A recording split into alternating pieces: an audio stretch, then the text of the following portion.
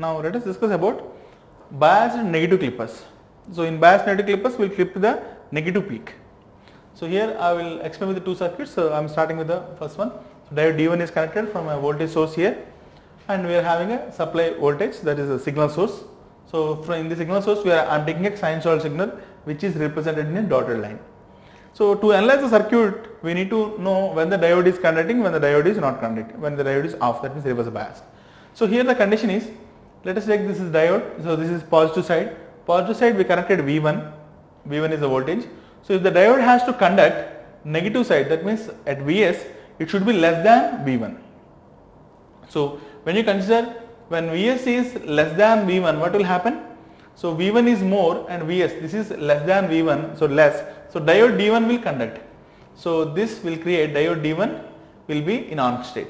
When the diode D1 is in on state, so when it is on, so this voltage will be same as the V1 because it is on, right? Diode is in on condition. So this voltage will be same as the V1. V0 is equal to V1. So this gives V0 is equal to V1 is the condition. Now let us take other way. So here when Vs is greater than V1, so Vs is greater than V1, so V1 here, Vs is more than V1, negative side we are having more voltage, positive side we have less voltage, diode will be in the reverse bias. When the diode is in the reverse bias, this is open circuit. When it is open circuit, so this output voltage is same as Vs because this is open circuit, no connection here, output voltage is same as the Vs, supply voltage. So here in this, during this point, diode D1 is in off condition. When the diode is in off condition, V0 is equal to Vs. That's what we will get. So here let us represent these conditions on the waveform. So here the input waveform is starting from 0. So here when it is starting from 0, it is less than V1 only. So when it is less than V1, output voltage is equal to V1. So here input waveform is reaching V1, again it is crossing V1, again it is going less than V1, more than V1, less than V1 like this.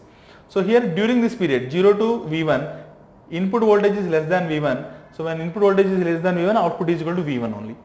Now here input voltage is going beyond V1. When input voltage is more than V1, diode is in off condition, output is same as the supply voltage. So here, so when it is more than V1, as long as it is more than V1, we will get this voltage same as the V1. Now here again it is going below V1.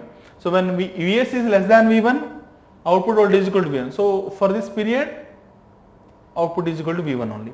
Again it is crossing V1. So when it is more than V1, it will be same as the input voltage.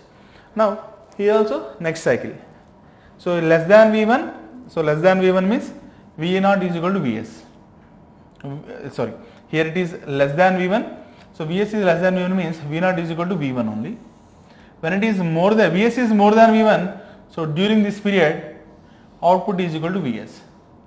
So this is how we will get the waveform. Now if you observe this output waveform clearly, the negative peak is clipped. So we call it as negative clipper circuit. Now let us see the other version for the circuit. In the other version, we are having a diode and I am taking the output across the resistance and the voltage source. Now if you observe this circuit carefully, here also we will see the conditions when the diode is conducting, when the diode is off. So if you want to see when the diode is conducting, so this voltage is V1 at this point. So here if you are having more than V1, then only diode will conduct. So the one condition is when D2 will conduct. D2 will conduct when you have Vs is more than V1. So when Vs is more than V1, so at this point D2 will be in on condition. When the D2 is in on condition, what will happen?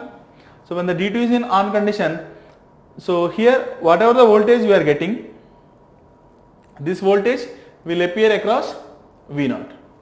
This voltage will appear across V0. So output voltage is equal to Vs you will get.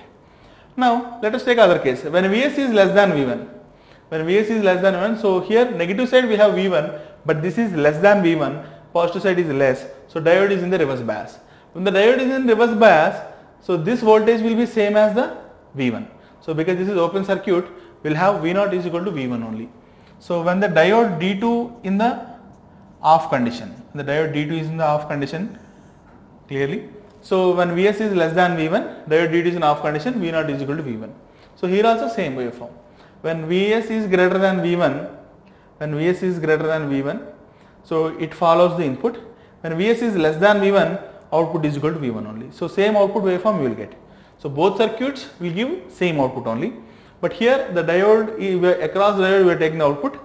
But here we are taking in diode in series we are taking the output. That is the only difference. So this is the biased negative clipper circuits.